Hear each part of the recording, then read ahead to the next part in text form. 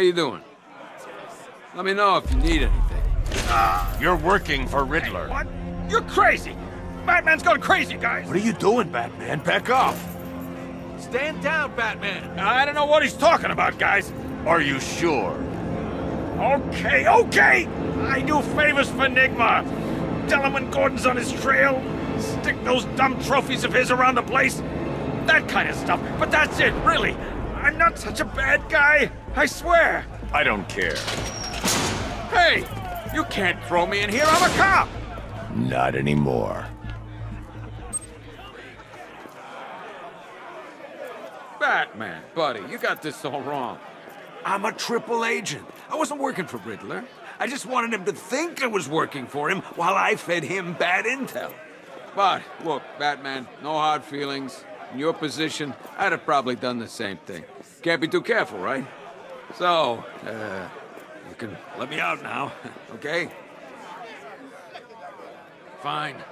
I admit it. Sold info to Riddler on this side, but I needed the money. I'm really, really sick, Batman. Really. So why don't you show a little mercy? Let me go home. Riddler's really got it in for you, you know. Seriously. I've never seen a guy so obsessed. He'll get you sooner or later, Bat.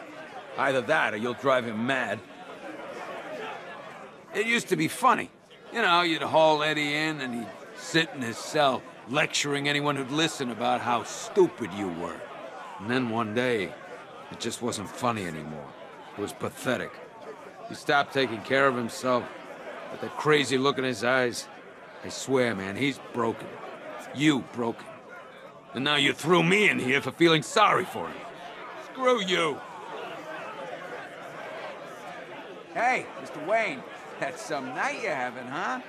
You've probably had a chance to think about throwing me in here. Regretting it, right? I can tell. Listen, let's just let bygones be bygones. No hard feelings.